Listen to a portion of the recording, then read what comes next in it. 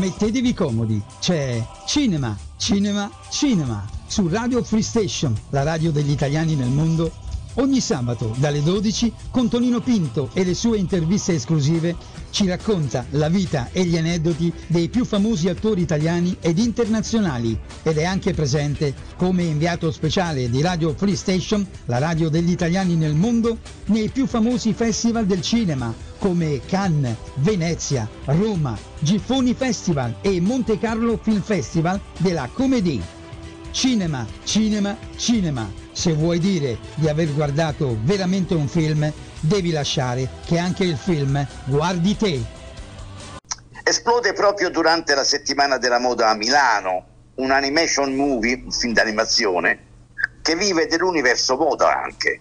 Infatti è stato presentato anche alla Mostra del Cinema di Venezia tra gli eventi collaterali e ha fatto anche tanto rumore perché è una produzione pop music animation for fashion, cioè con un cast fra i doppiatori importantissimo, da Luca Ward a Rudy Zerbi, da Fernando Proce a Luca Brescia, voci molto, molto famose e molto popolari, soprattutto alla radio.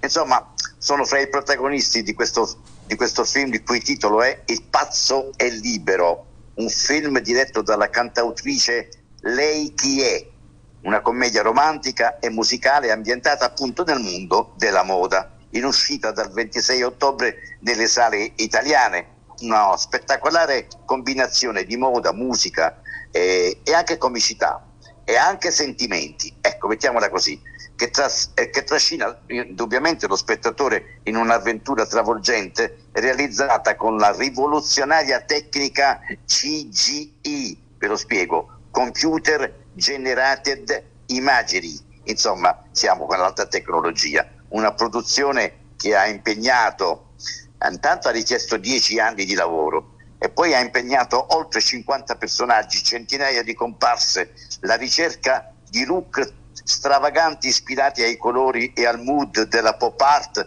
ma anche la spettacolare riproduzione iconiche del nostro paese, dalle antiche rovine di Pompei fino al Ponte dei Sospiri di Venezia e al Duomo di Milano. Insomma, il tutto condito da una spettacolare colonna sonora ispirata alla musica pop italiana. Insomma, un'esperienza cinematografica immersiva, un racconto che omaggia indubbiamente la creatività e celebra la moda come forma d'arte, ed era giusto. Insomma, incoraggiando tutti a credere nei propri sogni, un film futurista quindi, completamente pazzo, ma anche stupendamente romantico. A chi è rivolto? Beh, è rivolto a tutti quelli che dai 9 anni in su fino ai 90 credono ancora nell'amore, nei colori, nella musica, nel mondo dei sogni, insomma nella vita. Ed a proposito di grande cinema, palcoscenico anche dei nuovi film come La Moda, no?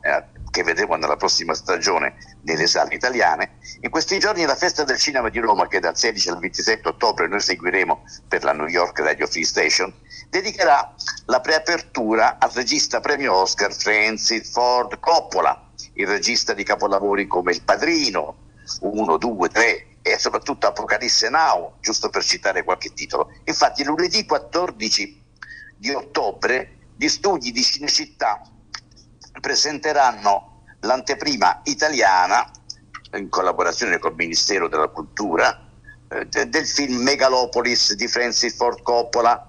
L'evento sarà trasmesso in diretta nella sala Petrassi dell'Auditorio Parco della Musica, dove si svolge il festival, per il pubblico e per i giornalisti accreditati. Il regista poi martedì 15 ottobre sarà anche il protagonista di un incontro con gli studenti delle scuole di cinema che frequentano Roma e le giurie della sezione Alice nella città.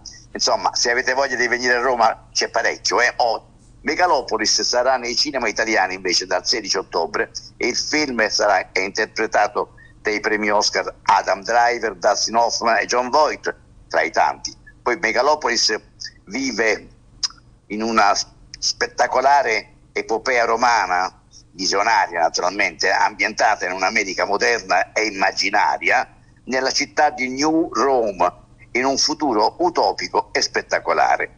Fra i blockbuster invece attesi nella kermesse romana, diciamo che non è ancora ufficiale, però si fanno i nomi di Modi, di Johnny Depp, con Riccardo Scamarcio nel ruolo di Modigliani e Al Pacino in quello di un mercante d'arte. Alla Festa del cinema ci dovrebbe essere anche il thriller di Gabriele Muccino, Fino alla fine. Poi ci dovremmo vedere, tratto dal Gioco delle parti di Luigi Pirandello, Eterno visionario di Michele Placido con Fabrizio Bentivoglio nel ruolo di Pirandello. E poi dovremmo vedere anche US Palmese dei Manetti Bros. Ci dovrebbero essere anche le grandi serie televisive come Mike con Claudio Gioè che interpreta Mike Bongiorno, che proprio in questi giorni, voglio ricordare, viene appunto omaggiato al Castello Sforzesco di Milano con una mostra fotografica realizzata da Nicosia. Poi dovremo vedere fra le serie televisive a Vetrana, Qui non è Hollywood, sull'omicidio di Sara Scazzi, poi The Bad Guy 2 con Luigi Locascio, e dovrebbe esserci anche in queste anticipazioni sulla conferenza stampa ufficiale anche il documentario di Alessandro Preziosi, Aspettando Relir, mentre il film di inaugurazione, questo è ufficiale, della Festa il 16 ottobre sarà La grande ambizione di Andrea Segre con Elio Germano. Ora, intanto, reduce dall'ultimo festival di Cannes, arriva dal 24 ottobre in tutte le sale italiane Partenope, il 10° film di Paolo Sorrentino, di cui parlammo anche durante il Festival di Cannes. Partenope, donna, un po' sirena e un po' città, come anticamente si chiamava Napoli, è interpretato per la prima volta sullo schermo da Celeste Dalla Porta, una ragazza, un'attrice di cui sentiremo molto parlare in futuro. Partenope, ha detto il regista premio Oscar della grande bellezza Paolo Sorrentino, è magica e sensuale come Napoli, sirena e amante, si intesta l'oro di Napoli e l'azzurro del Napoli, inteso come squadra. È il colera del 73 e il tifo di sempre, in contrasto con tutto, un po' triste e frivola, determinata e svogliata, come in effetti è questa bellissima città. È tutto. Avete ascoltato Cinema, cinema, cinema e ancora cinema. solo su Radio Free Station.